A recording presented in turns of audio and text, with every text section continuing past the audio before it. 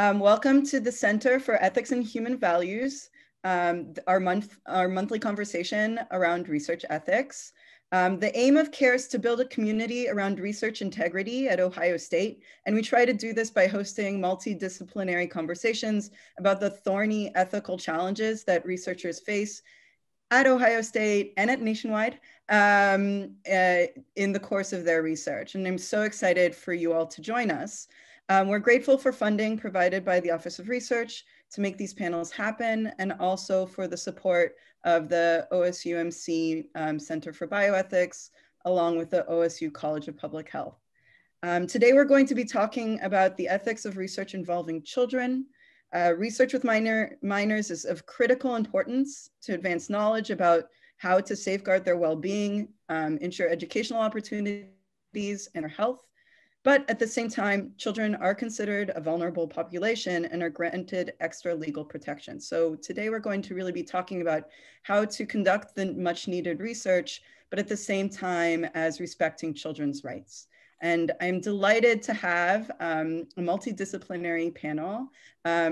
With us today, we have Dave Wendler, who is the head of the section on research ethics in the Department of Bioethics at the NIH Center, Clinical Center. He's a leading expert on research ethics and research involving children. He's the author of The Ethics of Pediatric Research from Oxford University Press in 2010. And he's written widely on topics such as assent in pediatric research, assessing research risks systematically, research with stored biological samples, and protecting communities in biomedical research when it comes to exploitation. We also have Molly Blackburn, who is a professor in the Department of Teaching and Learning in the College of Education and Human Ecology here at Ohio State University. Her research focuses on literacy, language, and social change, with particular attention to LGBTQ youth and their teachers. She's the author of Interrupting Hate, Homophobia in Schools and What Literacy Can Do About It, and the co-editor of Acting Out, Combating Homophobia Through Teacher Activism. Welcome. And then we also have Dr. Mark Hall, who is a professor in the Department of Pediatrics, in the Division of Clinical Care Medicine at Nationwide Children's Hospital and at the Ohio State University College of Medicine. He's the chief of the Division of Critical Care Medicine, and he's the Developmental Board Endowed Chair in Critical Care Medicine and Director of Immune Surveillance Laboratory at the Research Institute at Nationwide. His primary research area focuses on immunobiology of pediatric critical illness, and he's the principal investigator at the Nationwide Children's Hospital in the NICHD's Collaborative Pediatric Critical Care Research Network, which I take it you and Dr. Wendler have worked together on. So welcome, everybody. We are going to start with Dave, and he's going to present some of the ethical challenges that he's worked on in the past 20, 30 years of his research, and some of the challenges. I don't know how long it's been. It's been a long time. And the challenges that you find to be the most pressing right now. And then I'm gonna invite Molly and Mark to present just opening remarks about your own experiences and challenges with research involving kids. And then afterwards, I have a set of questions. We'll just have a discussion, but then I really want to open it up to Q&A and give us a chance to go through some questions from the audience. So I invite you, dear audience member, to look down at the bottom of the Zoom panel. There's a Q&A little like symbol thing. Click there throughout the presentation if you have any questions. We're going to ask those questions the last 20 minutes or so of the panel. There is also closed captioning, live closed captioning available, so feel free to use those services. And to no further ado, welcome, Dave. Thanks, Dana. Thanks for inviting me. It's great to be here. What I'm going to try to do is just give a little bit of background to explain how I think about the ethics of pediatric research in general. And as Dana mentioned, I'm at the NIH. I've been at the NIH for essentially my whole career now, about 27 years. And because of the type of research that NIH does, I typically, when I think about research, I think about drug trials for the most part. And so I'm going to speak in those terms, but the issues that I'm going to raise are general to other types of pediatric research, so we can talk about those as well. So this story and the way I think about pediatric ethics research starts for me in 6th grade in Mr. Miller's social studies class. So you're thinking, boy, this is going to be a really long story now. So that's when I learned that a friend of mine had a serious illness and needed to get medicine to treat his illness. And I started thinking, how do doctors do that? How do doctors figure out which drugs to give my friend for the disease he has? And then I realized other kids had different diseases, and how did doctors figure out what drugs to give them for their diseases? And as I was sitting there over the next couple of months in 6th grade, I was a budding philosopher already. And I thought, well, it must work something like this. Doctors are really smart and they know everything about the human body. And so then what they do is they get this possible new drug and they look at it. And by looking at it, I don't think I even knew anything about molecular structures in 6th grade. I just thought they kind of look at it. And by looking at it, they can figure out this will work for this disease or that disease. It might give you a headache for 10 minutes, but a little bit of a stomach ache, but then it'll cure you in 3 days. And that's the way I thought drug development worked. Doctors are smart, but unfortunately they're not that smart. And the problem is that the human body is a lot more complicated than any of us can figure out. And so what I learned is it's much more simple the way we figure out what drugs work and what don't work. We sometimes look at them in the lab, we might apply them to cells, we might give them to different animals, but in the end, we basically just give them to some people and we see what happens. And that's how we learn how drugs work. And so to do that, we need eventually to test drugs in humans. So we get a couple of people. We used to call them research subjects. We try to call them research participants now, and I'll explain why we've tried to make that change over the past 10 to 15 years. And we give them those drugs and we see what happens. Does it make them sick? Does it make them really sick? Can we give them higher doses? How high of a dose can we give them? A lot of times we start with healthy people just to see if it makes them sick. And then if it doesn't make them too sick, we start giving them to people with various diseases to see if they help. And so that process is basically human subjects research with respect to drugs. And so it involves giving people drugs essentially to see how sick it makes them, and then eventually to see whether it makes people better. And so the worry that leads to is that it looks like, described in that way, we're just taking advantage of people. Some people talk about this in terms of treating human research subjects like guinea pigs. We're just sticking them with needles and giving them drugs to see whether or not it makes them really sick. And obviously then this just simply raises the first and I think primary ethical question for human subjects research. How do we justify that? How do we justify giving people drugs when we don't even know what they're going to do until we give them to them? That's why we're giving to them, to see what happens. How do we make sense of that ethically? Well, the standard answer that most people give is, well, you take somebody who understands, like a normal, competent adult, you explain what you're doing, and if they say okay, and they agree to it, then their valid consent makes it okay for you to do that, even though you're exposing them to risks for the potential benefits of other people. We can talk about how well that story works when it comes to adults, but it obviously raises real problems when we start thinking about having to test drugs in kids. And little kids aren't the same as adults. And so if we want to see if drugs work for kids, we need to give them to kids. So if we give it to a 10-year-old, they can't give their own valid consent. So we can't justify what we're doing in the same way when it comes to kids. So how do we justify it? Well, here's what most rules and regulations around the world have agreed to. There's pretty similar with some differences rules. And those rules basically say you can put a 10-year-old into a drug trial when one of two conditions are satisfied. Either being in that trial offers a prospect of what the US regulations call direct benefit. We just think about that, a clinical or medical benefit. We talk about the differences later if people are interested. But basically, it either has to be in that child's clinical interest to be in the trial, or if it's not in their clinical interests, then the risks, what I sometimes call the net risks of being in the trial, have to be really low. So that has to give a chance of benefit, or the risks have to be really low.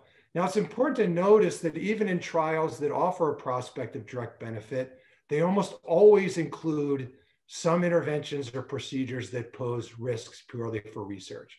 So you might give the child a drug and then you have to take a couple of blood draws, or you have to do an MRI scan on them purely for research. So there are always some things going on in the research context that are to learn things, won't benefit the participants, but pose risks to them. So that's justified by those risks being sufficiently low. But now remember, the challenge was, this looks like exploitation or treating human beings like guinea pigs. And you might think, well, okay, lower risks are better than high risks, but just because the risks are low, why does that make it okay ethically? After all, treating somebody like a guinea pig, if you're not, okay, we're not going to kill you, we're just going to stick you with a needle, it's not going to be as bad. If you're still treating them like a guinea pig, it looks like it's still unethical. So how do we justify even the trials that are permitted by existing regulations? That's the challenge, I think, the primary challenge of thinking about the ethics of pediatric research. So as Dennis said, I've been thinking about this for a long time now. And the way I first started thinking about it was thinking, okay, let's take a step back. Instead of thinking about research, let's think about other contexts. Let's think about other contexts and ask ourselves the question, is it okay to expose, say, 10-year-olds to risks in other contexts for the benefit of other people? Everybody can think about that for a second.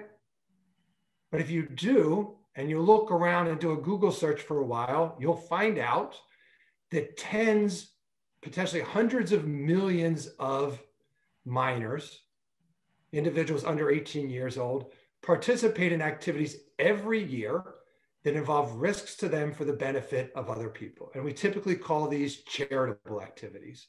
And it's things like planting crops for the poor, or it's selling cookies to raise money, or it's car washes in order to raise money to give to hurricane victims. So many, many minors do this. A lot of us did it when we were minors. And there are a lot of organizations that encourage kids to get involved in charitable activities. So in one way, charitable activities look just like clinical research. It's exposing some minors to risks for the benefit of others.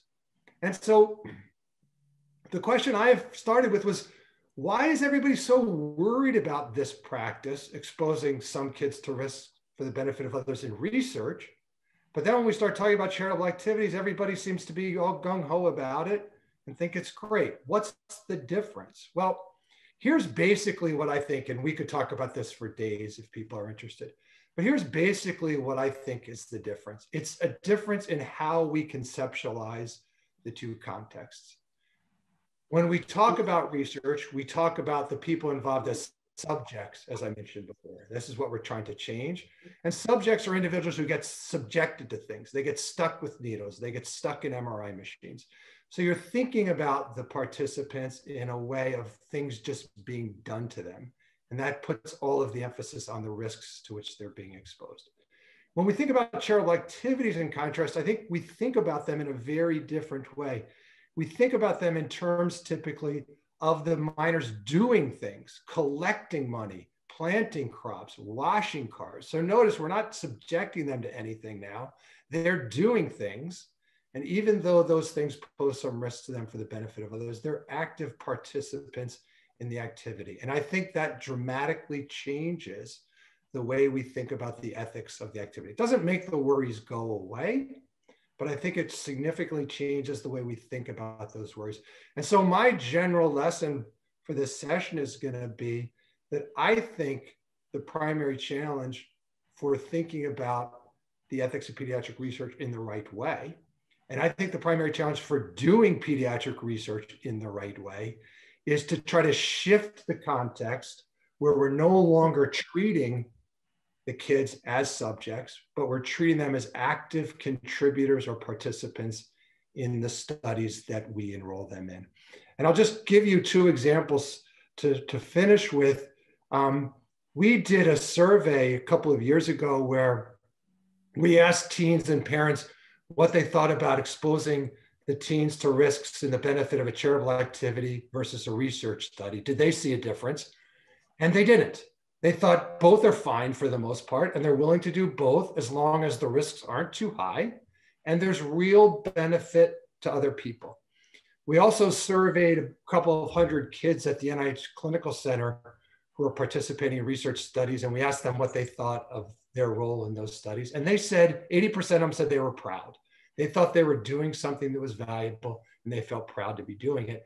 And so what that makes me think is we can't just change the words. We need to actually change the way we treat the kids. We need to explain to them and explain to their parents why the studies are important and that they're contributing to them and really making them active participants in the process. Okay, so I'll stop there for now. Thank you. Molly, do you want to step in and share your own experiences thinking about these issues? Sure, absolutely. And I think it will, well, discipline-wise, it's quite different. I think conceptually they'll fit together in interesting ways. So my research is qualitative, and more specifically, it's ethnographic. So as a result, I am always working with participants who are usually adolescents, and I am working with them to construct research questions and data over extended periods of time, sometimes only a semester, but typically several years, and on one occasion for over a decade. So as such, I trade off external validity for ecological validity. That is to say, I'm deeply committed to real life settings. So my field is education and literacy, and I focus on LGBTQ youth, or adolescents in particular. And as an adolescent, or as an educational literacy scholar interested in LGBTQ youth in the 90s, so when I was doing my doctoral work, I could have worked with youth in schools, but for the most part, this was a humiliating experience for the young people as they were positioned almost entirely as victims. The victimization of queer youth was and is well documented, and it was not scholarship I was striving to contribute to. Alternatively, I elected to work with youth in a youth-run center for LGBTQ youth. And in the decades that have followed, I've been kind of working my way slowly back to schools. So I'll speak to 3 studies that will inform my discussion of ethics of research with minors. So the first one is that dissertation study. So it was a literacy ethnography. I was interested in how youth used reading and writing for social change. The center was in Philadelphia. As I mentioned, it was in the late 90s. And at my university, which was University of Pennsylvania at that time, the IRB cared very little about qualitative research. I was like, yes, go. You know, there was not much pause. So my study was readily approved with very little specificity in how I would protect the young people with whom I engaged. As a result, I constructed the ethics of the study alongside the youth with whom I worked at the center. I received guidance from the professors who taught me research methods at the university and the adults at the center, most of whom were psychologists and social workers. From the professors, I learned to always, and I mean repeatedly, request assent to document conversations and discussions. This meant before turning on a recorder, asking whether I should pause a recording if a particularly sensitive topic came up during a recording, and sharing feedback on transcripts and preliminary analyses after recording. From psychologists and social workers, I learned how to respond to a young person who shares thoughts of self-harm, both in the moment with the young person, right after the moment to the appropriate adult, and beyond as we continued our work together. But there were also things that I just needed to learn by myself, like when to discreetly share a poem, when to silently share space, and when to invite a young person for a walk to talk. The next study I'll mention took place at a local LGBT youth center, and it was, I'm sorry? Oh, I'm sorry, excuse me. So it was not quite a decade later, so like 2005-ish.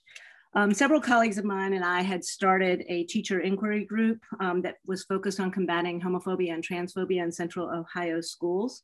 And we kept hearing the teachers say that they just couldn't read LGBT inclusive literature in their classrooms, even though the students in their gay straight alliances, or what's now gender and sexuality alliances, really wanted to. They were asking to do it. So one of my colleagues, Caroline Clark, and I started a book discussion group at the youth center, and we invited the teachers and students in the GSAs. So this group met approximately monthly for 3 years, and we documented their discussions. In this time and place, the IRB cared very much about what we were doing because they understood the population as vulnerable. So we made the argument that the benefit of selecting, reading, and discussing LGBTQ inclusive books in a supportive context was great. We also argued that the risk of students being exposed to increasing homophobia and transphobia in their homes, and even the possibility of their being pushed out or kicked out of their homes as a result of having signed a consent or having a consent form signed that essentially outed the young people to their parents or guardians, was also great. So we were able to argue for a waiver of consent in that study. And now my most recent project was just a few years ago. I did a teacher inquiry project where I taught an LGBT themed literature course at a queer-friendly high school, and I documented the experience by interviewing participating students at the start and end of each semester, collecting my teaching materials, collecting their student work, and recording class meetings. But not all of the students were participating. All students wanted to participate, but some of their parents or guardians would not allow it. Because I held power over them as a teacher in that I graded their work, a waiver of consent seemed inappropriate to me. So some students didn't even ask their parents or guardians. They just waited until they turned 18 and turned in their own consent forms. One parent removed a student from the class when his child asked him to sign the form. Other parents and guardians wouldn't even allow their kids to take the class with the LGBTQ in the title. And I never documented anything without consent, or in the case of class recordings, I would simply not transcribe the verbal contributions of the students who had not had parental consent. But I always worked to serve the kids who reached out to me, talking about books with them, what I had read that might interest them, what they had read that might help me better select books for them, and bringing them books to enjoy. In this context, I had to be a person and a teacher before being a researcher. That was my most ethical position in this and all the studies I've conducted. Thank you so much, Molly. And last but not least, Mark, would you just share your own experiences and challenges that you faced in the field? Yeah, for sure. And so I love this panel because it is so diverse. We all have the same issues that we approach, but we approach them from potentially rather different angles. So as you said earlier, and hi, Dave, by the way, nice to see you again from our time in Capcorn. But I am a pediatric intensive care physician and investigator. That means I care for, in my clinical life, children ranging from newborn infants up to and including adults who have or are at high risk for life-threatening problems. And these would be acute life-threatening problems. So as you might imagine, this is a rather high-stakes environment. This is the area of the children's hospital where mortality is the highest, where morbidity is the highest. These are the sickest of the sick. And you might imagine that that's a challenging place in which to ask and answer biomedical research questions, and it is. But it also has, in my view, a great value in trying to understand how to save the lives of these most desperately ill children. So we're faced with a number of challenges in our research environment. First and foremost, the vast majority of our patients are unable to provide consent.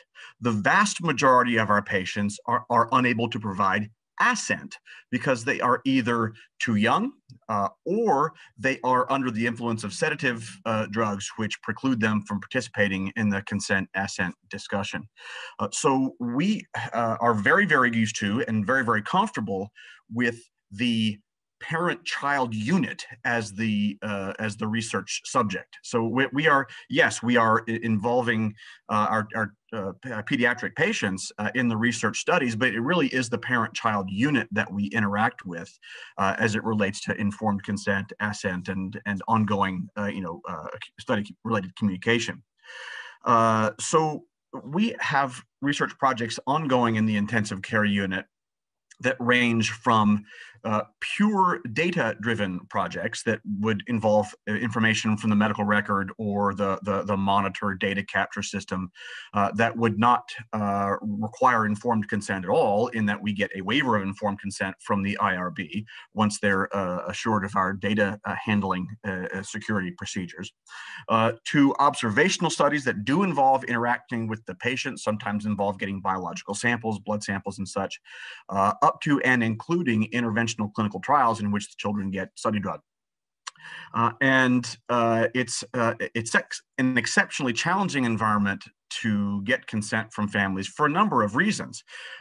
First and foremost, this is an exceptionally emotionally charged time in families' lives. And as you can imagine, it would be difficult to walk into a room of a critically ill child, particularly a newly critically ill child, to go over a 7-page consent form with lots of legal language and to get true informed consent from a family. Put on top of that, the fact that many of our subjects are eligible for more than one research study. And because these patients, their information, their specimens are so valuable, we do try to co-enroll in as many things as we can so that we can really maximize that patient's experience and contribution to our understanding of pediatric critical illness. And so, again, our research coordinators and our investigators need to develop expertise in how to fairly and ethically prioritize research studies that are offered to families of critically ill children. Then, of course, there's the issue of the family not being there. Despite what you might imagine, very frequently, parents aren't at the bedside of a critically ill child. Nationwide Children's has a very large catchment area. Some of our families are coming from many hours away, and the child beats them into the hospital because they're transported by air or another rapid means of transport. Sometimes the families might have children who are elsewhere, or family members who are elsewhere. Sometimes the family member themselves might be injured if it's a trauma study. And so we have great challenges in using telephone consent, internet-based consent, and so forth, to make sure that the families are educated and provide appropriately witnessed informed consent for clinical trials. Then there's the issue of the fact that our patients often provide us with biological samples that themselves outlive the patient's childhood.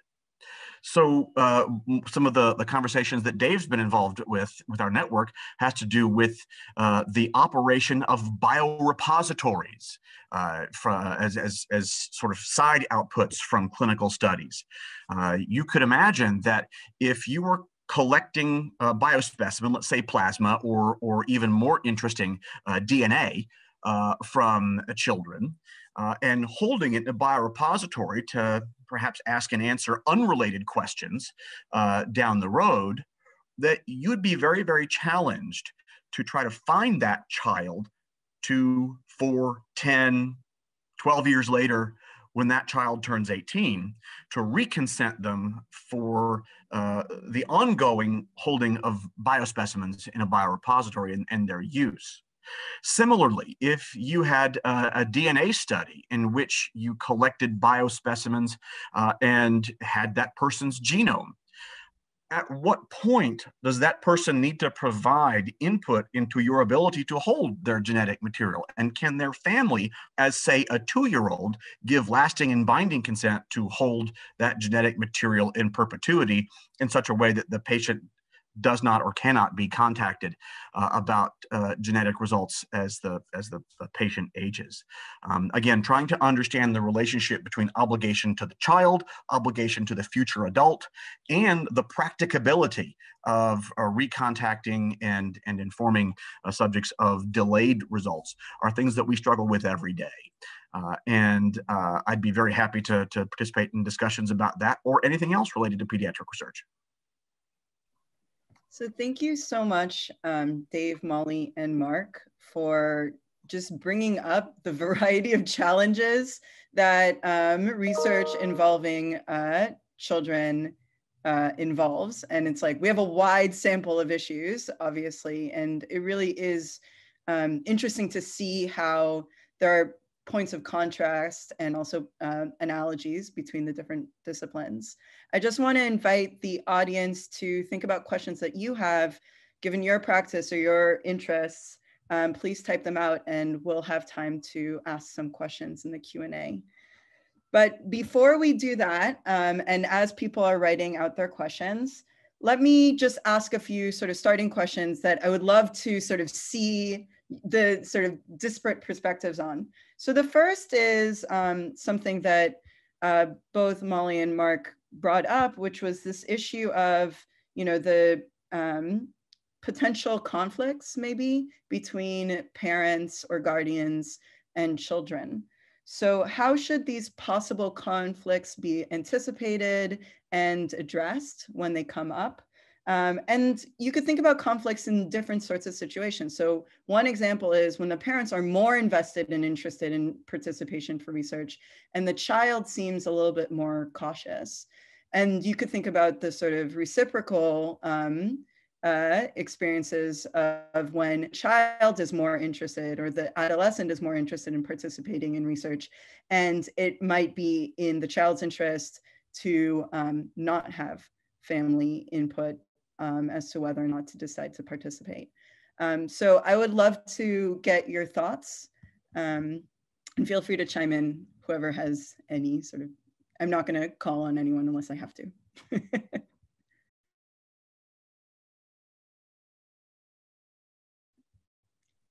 I know my examples will be really different, but I'll just get us started on the conversation. So I've never had parents who were more eager for their kids to participate than the kids in any of the work that I've done. So I can't speak to that, but I can speak to when the kids want to participate and the parents don't want them to. I had mentioned when kids, express interest, and I just try to be the teacher or the person in the space, but not the researcher. But in the case where we had the waiver of consent, we did have one time where a kid who came to the book discussion group and had been active in the book discussion groups, father came to the youth center, and the youth center, you're only allowed to be in there if you're within the age range of the youth. But he came like banging on the door, and like there's like an intercom, and like, who are these gay people trying to make my kid gay? Like really just fury. And he was really, really belligerent. And we were afraid for the student, right? And so they had to like keep him at the front door, get us all out the back door so that the kid could get home before the dad got home, and so I worry about not having everybody on board. Like that really gave me pause on, like, while I believed in the waiver of consent that we did for that particular incident made me question whether or not it was the right way forward, and whether that kid ended up getting pulled from a queer-friendly school and put somewhere, and that's just hard. I feel complicit in that unfolding. I was going to say that there are exceptions, and maybe one of the most interesting parts of this is to talk about the exceptions. But in general, I think the participation of a minor in research requires the agreement of both the minor and the parent. So the exceptions might be interesting to talk about. But so talking about the general rule, it requires them both to say yes and be willing and to continue to be willing. And therefore, in a sense, the one who says no wins. Mm-hmm. If one of them says no, then they're out, whether that's the minor or that's the parent.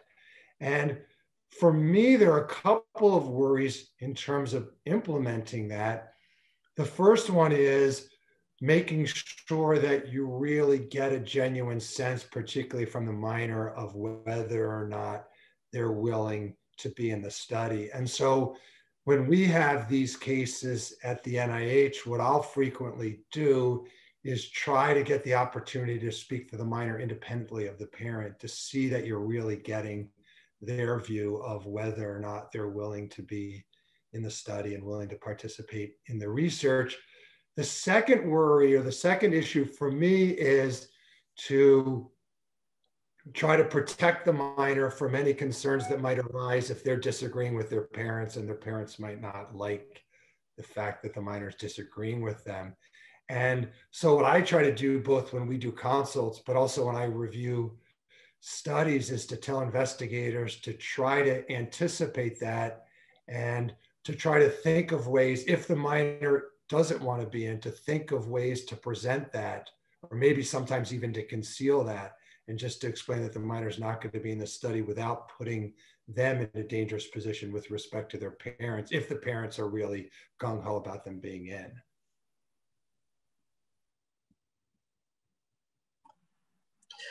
Yeah, and my experience is similar in that you want to make sure that everybody's on the same page. There are some times when we've had patients consented into studies by the parents, and the child is sedated or unable to participate in that conversation. But then when the child regains the ability to provide assent, provided they're over the age of assent, then we are required, and we do make sure that the child still wants to be in the study, or teach the child about the study and assent them into the study newly. And if they say no, then they're out. It's rare, but it certainly happens. I think, interestingly, in the intensive care unit, again, when we initially approach a family for consent, it's the legal guardian who provides the consent for the study, and it's their assessment of risk benefit that is what drives that enrollment. And many times in the intensive care unit, we might have a child who has a breathing tube in their airway. They have multiple IV catheters in place. They're getting stuck with needles multiple times a day as part of routine clinical care. And the family member will refuse to consent for an observational study that involves a cotton swab in the nose. And that's the research intervention. And while that may seem counterintuitive and maybe even irrational, you have to understand that that is that parent's only element of control that they have on that entire situation.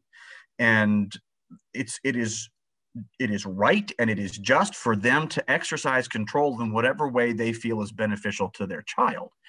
And so we don't fight them on it, right? We give them the informed consent document, we go over it with them, and what they say, we do. And I think it's our job to educate the families in as unbiased a way as we can about the risks and benefits of a research protocol, and then ultimately educate the child once they become able to provide assent.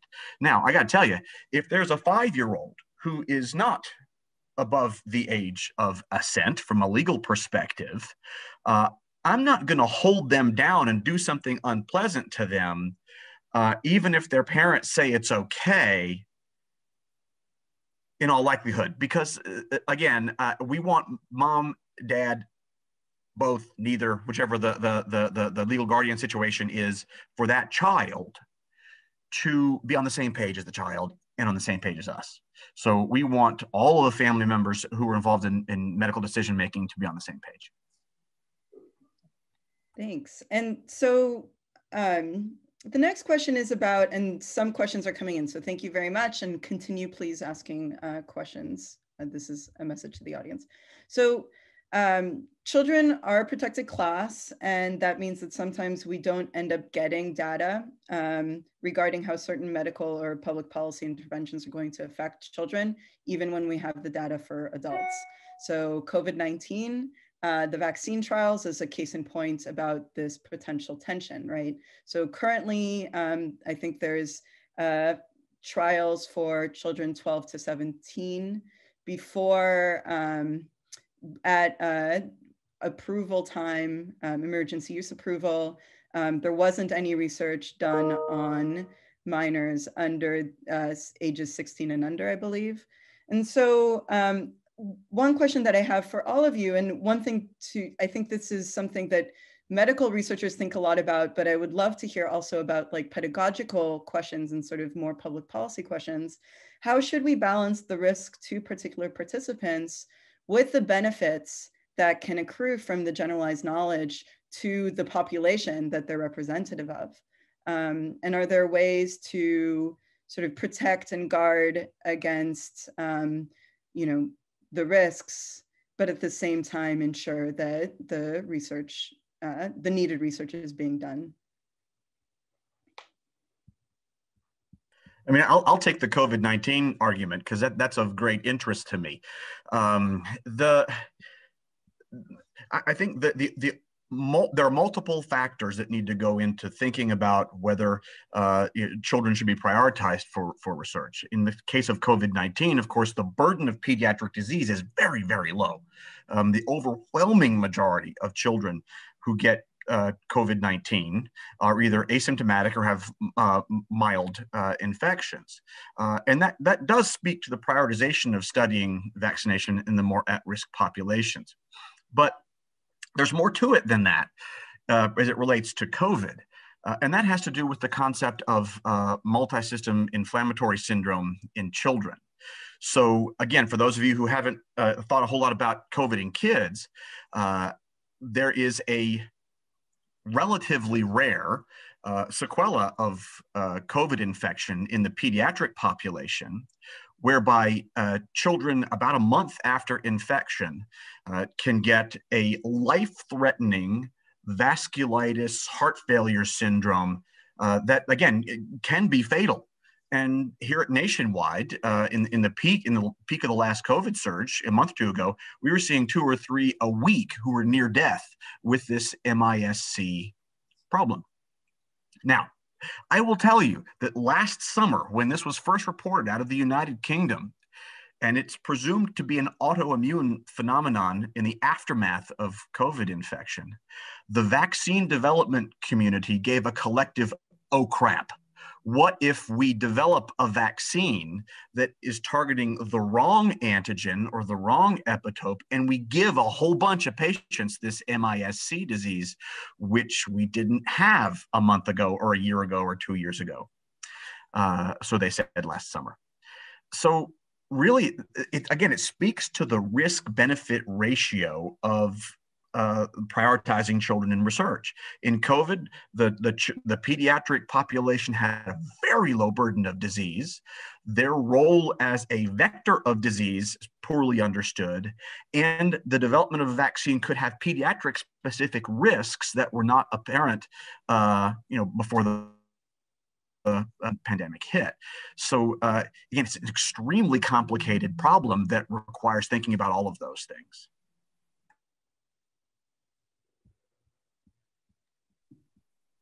Maybe I'll continue the multidisciplinary approach to these issues and think about it a very different way. Can introduce a little bit of philosophy here. Maybe we'll see if the numbers of participants go down dramatically in the next minute or two here, Dana. But one way to think about this issue is, as you're saying, is to think about individual kids and then kids as a group. And the worry that a lot of people have been explaining, if you look at the history of the regulations, what they did was basically think about individual kids, that they can't consent, that they're vulnerable, they're a protected class. And if you think about them in that way, you want really high, strong protections and limit the research that they can be in. The problem, of course, is if you make it too hard to do research on kids. So this is a problem we're seeing now with research in pregnant women, where there are similar, even stronger protections. If you protect the individuals too much, then you undermine the interests of the group. You can't do research to help kids. You can't do research to help pregnant women. And then potentially, at least, the consequences of those decisions come back to haunt the individuals you were trying to protect, because now they don't have effective treatments. And it raises, I think, really fundamental questions about thinking of individuals as individuals, thinking about them as members of groups, and the extent to which the interests of the one are relevant to the other. So for people who know a little bit of moral philosophy, so if you're a consequentialist about this, you just say, look, exactly what we care about is the group, because those are the big numbers. So we should really minimize the protection for individuals, do the research we need to do, even it exposes individuals to really high risks, because what we care about is we care about helping as many people as we can. Whereas if you think that the individuals, kids have very strong rights, then you get a very different perspective on the answer. And I think trying to get the right balance there is one of the real challenges in all of this. To build on that thinking, one of the things I think about is also how do we mediate the damage that we do, right? So in the case when something does go poorly for the individual on behalf of the group, what, IRB requires that we think so what are we going to do about that, right? And so in my case, it's very different than in y'all's cases, but like I always have to have a relationship with counselors at the school. So if I have a conversation that's really upsetting to a kid, that at least I am making sure that, and then it's for making schools more queer friendly and for all kids. But in that situation, I make sure they get to the counselor and that they are getting some kind of the kind of support that they need. So like how to just mediate the damage we do. So I'm going to move to some of the questions from the audience because they speak to some of the points that you've already brought up. So the first question is, something that Dr. Hall brought up was the fact that sometimes biological samples from children last longer than the actual child themselves. As a Henrietta Lacks situation, ever occurred with research samples from children? And I want to generalize that question and think about the way in which the research might outlast not necessarily the child's life, but who the child is at the time that authorization has happened to give this research, right? So this is related to biospecimen samples, but it's also related to some of these issues related to education, right? Part of the interesting feature about doing research on children is they might become very different people with very different values than the ones that they had when they originally assented and when their parents authorized the research. So how should we think about these duties post-research to research participants, and when it comes to biological samples to contributors to repositories? Yeah, I can tell you our experience as part of the network. It really, and to be fair, this approach may vary from IRB to IRB, and certainly might vary from project to project, depending on how sensitive or what quality and quantity of data are being collected. But right now, at least for our network, the burden has been shifted up front to the legal guardian who's signing the consent form and the language that's in the consent form. As far as the Henrietta Lacks situation, I think we are much more aware of disclosing the nature of what specimens will be used for in the future, or at least acknowledging to the person who's from whom we're soliciting consent that we don't know what it could be used for, and it could be used for lots of things.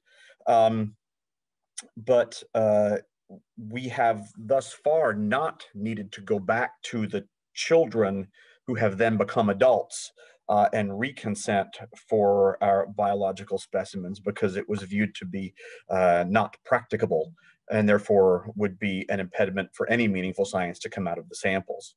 And again, that would be different if perhaps it was a smaller cohort or an easier to track cohort. But I would say there really isn't a single boilerplate answer to that question.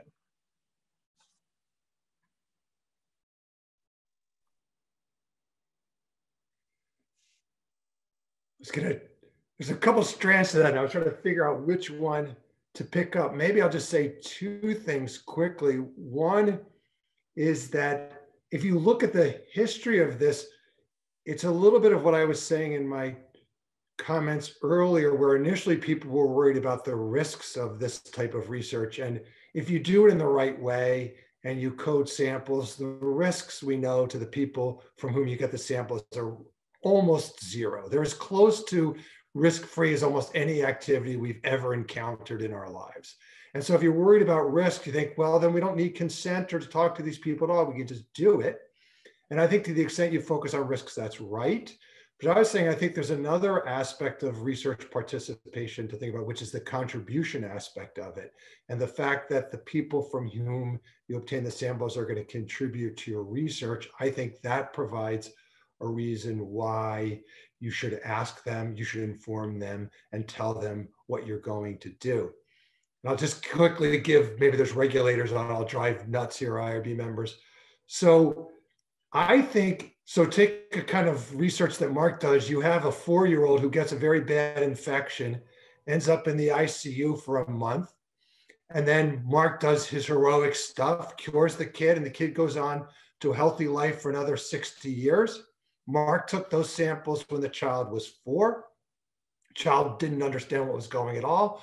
Mark got appropriate agreement and permission from the parents to keep the samples and use them in his future research. He's never going to contact that kid again. In fact, the research isn't about that adult anymore. It's about this 4-year-old who had this nasty infection. The regulators will tell you, as Mark is saying, that when that child turns 18, we have this profound question we have to ask now. We have to get re-consent from this child because we never got their consent. I actually think that's wrong. I think it's a mistake. And I think it's a confusion from regulators from OHRP, actually, who interpret the regulations. If Mark did it right, he got consent for that research when he talked to those parents when the kid was 4 and the parents agreed to it. That's the consent he needs. And once you get that, that's the consent for him to do future research on those samples. So I think there's just no need at all to re-consent kids when they're 18. Now, I think there are exceptions if Mark wants to go back to those kids, if it has future implications for them, if he wants to get more blood from them. There are a lot of cases in which, yeah, of course, there's going to be ongoing interaction. But if there's not, I think there's just no need for any kind of re-consent at all. And I think it's just a confusion. Just wanted to make something a little controversial here. I don't want everybody to go away happy, Dana. It is nice to hear that other people have tensions like that. But in ethnographic research, like I maintain the relationships. And so it's one of my favorite things, actually, as I'm writing about somebody much later, to be like, hey, this is what I wrote about you. What do you think? You know, and to get their kind of retrospective view on my analysis of what I saw happening in the time. And it's not that I say that it's right. I'm not trying to get them to tell me I'm right, and I don't tolerate them telling me I'm wrong, but instead I just learn more about them as a result of the continued communication. And it doesn't happen with all of them, but with the adolescents with whom I've developed the most, the deepest relationships, there are people like from my dissertation study who are now, grown-ups and parents, and I get to continue to learn from them. And I feel really grateful for that. So the next question is a combination of 2 questions, one from Andrea Davis and one from Marlisa Nist. So Marlisa asks, I conduct research in the NICU. What strategies do you recommend for approaching families of critical ill children for research studies, especially if the study is observational and offers no direct benefit to the child? In my case, mothers are also experiencing postpartum, so that might add additional levels of complexity. And Andrea Davis's question is also related to the sort of undue, like some pressure that families might feel and parents might feel when their child are in these high stakes situations and there is no evidence-based treatment option. And they might feel this sort of pressure to do something, right? Including having their child participate in research. So how should researchers approach these families who are under duress and have very limited options? So lots of great stuff in there to unpack. So I'll take the, how do you approach the critically ill family unit first? And that's clearly a skill. There's both skill and art to understanding how and when to approach a family who's in duress. There are times when you walk by the bed space and you just look in and okay, now's not the right time. I'm going to come back in a few minutes or a couple hours and try again. So in my research program, all of our research coordinators who do the bulk of the informed consent work are current or former ICU bedside nurses. In other words, you find people who know how to talk to families under the circumstances in which you're likely to encounter them in the research environment. So I think experience, practice, coaching, mentorship, all of those things are very important. As it relates to observational science, it's been my experience that families are far more likely to consent to observational studies than they are to interventional studies in critical illness.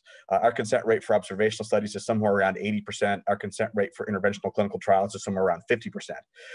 And this is largely because these families are very attuned to risk. If you're doing an observational study that involves getting a couple of blood samples from a previously placed vascular catheter, that really is a very tiny risk for the subject. If you're talking about giving a therapeutic drug or trying a new therapy, yes, there's a possibility of benefit, but there's also the possibility of harm. And the fallback for a lot of parents is, you know what, we're going to go with clinical judgment. We're going to go with what the medical team wants to prescribe, and we're not going to add something new to the mix. So I think in the informed consent process, to the second question's meat, it's all a matter of giving an unbiased assessment of risk and benefit. We do that in our clinical trials all the time. We try to indicate to the family, if you are in the study, this will happen, you have this possibility, but you also have this possibility. And we try to frame that in as clear language as we can. And that's why I think about half of the families are going to say yes, and about half of the families are going to say, you know what, I'm just going to stick with clinical judgment and see what happens. So maybe I'll ask two final questions since we only have 3 minutes left. And thank you so much to the audience for asking all these like incredible questions. So these are two that are not related, so feel free to choose whichever one. So from Susan Meyer, when developing new drugs, treatments, or policy implications, right, typically they're first tested with adults and later with children, possibly. Are there situations in which it would be more ethical to start the research related to children rather than starting with adults and trickle down? And then the second question is from Ashley Glass. Research can be complicated to explain to a child when a child can't understand that they're even participating in research. Could the child participating still be justified based on the charitable action argument, or if they don't provide assent, can you still have the child participate in the research? I'll quickly pick the first question. And, well, do I want to pick the first question? I have 2 minutes to go. Committed, Dave. What's that? You've committed. I'm committed.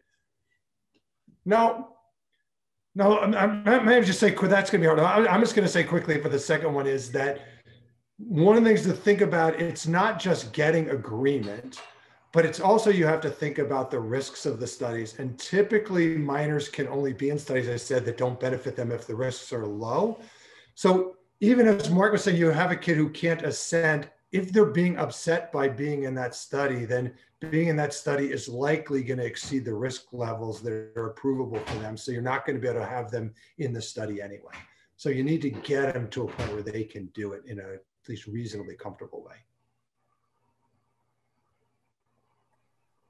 That being said, there are patients who never are able to provide assent because they're infants, or they are neurodevelopmentally unable to provide that, or they never regain the ability during the course of the study is ongoing. In an additional answer to that question, there are patients that we have in research programs that don't provide assent all the time. And in that case, we do, because they're not able to. And in that case, we do rely entirely on the consent document to justify the patient's participation. In terms of like doing research with youth and moving up instead of down, I will say around issues of intense biases that oftentimes younger people are much more open, and we have much more to learn from them in terms of like combating homophobia and transphobia, for example. And so it has a distinct benefit to start with young people and go up. Sorry, I'll just say, and you're out of time. Quick for that, maybe for somebody to think about is, you can have dilemmas where if you start with older people who can consent, the risks are a lot higher. And if you start with really little kids who can't consent or even assent, the risks are a lot lower. And those, I think, pose really interesting dilemmas because we care about low risks and we care about consent. And you have to figure out what to do when they come apart. And I think sometimes the right thing is to go with the lower risk one. And so start with the kids. Well, thank you so much, everyone, for participating. Thank you for the audience for asking all these great questions. And join us next month for the importance of minority representation in research. So I'll see you all later.